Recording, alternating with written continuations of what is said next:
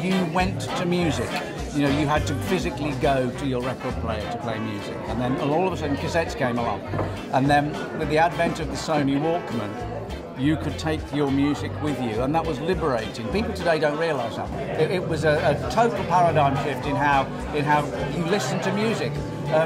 But you could actually record on these little things as well. So not only you take music with you, you didn't actually have to buy it. You could borrow your mate's copy of, you know, Nils Lofgren or Ry Cooder or whatever, or, you know, the Doobie Brothers, and record it, and then you could have it, and it changed music really radically.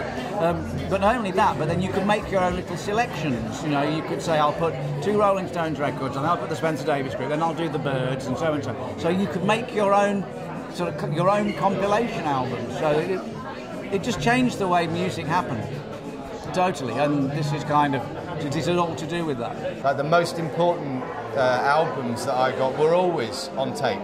And so they have a real significance for me. And it's really important that the way you listen to music totally changes your experience of that music. And with tape, it was much more precious than it is now. People say this about vinyl as well, but with tape in particular, you couldn't lift the needle and just put it on somewhere else to listen to a track again. We listened on Walkmans predominantly, and so if you really wanted to listen to a track again, you had to rewind it, and that meant you used battery. So it made the music more valuable, and it made the experience totally different to either vinyl or download or any other way of listening to music. And it defined our generation, a little sort of 10, 15 years really, that were the tape generation. And now it has that nostalgic vibe about it. You know, a Sony Walkman is totally useless now, but everybody knows where they were in 1983. You know, so it has it's that emotional trigger. It's a repository of memory. You know what I mean? And it's wasn't that what art was kind of supposed to do anyway? And I think, you know, with this, it's taking something that is iconic, that means something to a lot of people, and it's giving it a form that forces you to think about it and its place in your life. One of the big pop art tropes of the 60s was the elevation of the mundane. You know, a soup can, come on. You know, but that's kind of what I'd like to do with these cassettes. You know, it's exactly the same. I think I consider myself a pop artist working in the same vein as like people like Andy Warhol or Roy Lichtenstein. I think the artwork is really good. It brings back to lots of memories of the old school days of recording stuff off the radio and writing tapes up and doing all the Dolby noise reduction and the stereos and mono and Dolby and all that on the tapes.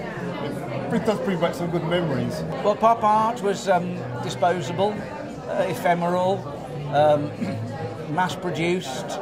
You know, I mean, hello, you know. I think it's fantastic. I think it's amazing. And being an artist myself, I can see how long it must take. It's like so hyper real. It must take a very, very long time to sort of do what he does. And yeah, it's really impressive. The amount of men in their mid-40s and 50s who come up to me and with the cassettes and go, I've got a box load of them in my garage, is amazing. I've got a loft full of tapes, but I ignore them completely. And the other day, because I'd seen this art, it forced me to get them out and look at them and think about the times we've had together. Yeah, it sounds ridiculous, but you know, the tapes I've got, and they meant so much to me. Understanding the end of one album, one song on an album led into the next one, meant that they were a family of songs and not individuals. And that's a really important thing. It gave it a solidity and a form and a shape, you know, and it brings it all back to me, you know. You've done too much too young. Now you're married with a kid when you could be having fun with me. Oh no, not doing no more picnic. You've done too much too young. As a musician, I'm a team player. I have to work with the drummer. I'm a bass player. So I don't play a melody instrument, I don't sing, so I have to work with a drummer, a keyboard player, a guitar player, whatever, a vocalist to make things happen. With the art, it's me.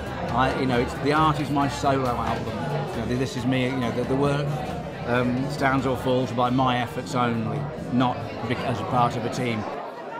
Pop art in the 60s was to art what punk rock was to rock and roll in the late 70s. You know, here were all the abstract expressionists, you know, pondering the great, you know, existential mysteries of the age through colour, and along comes this bloke with a soup can. You know, I mean, and you know, just as like, you know, Queen were a pompous, bombastic rock, and Yes released a triple album and all this kind of, and along comes Anarchy in the UK and blows everything out the water. It's exactly the same for me.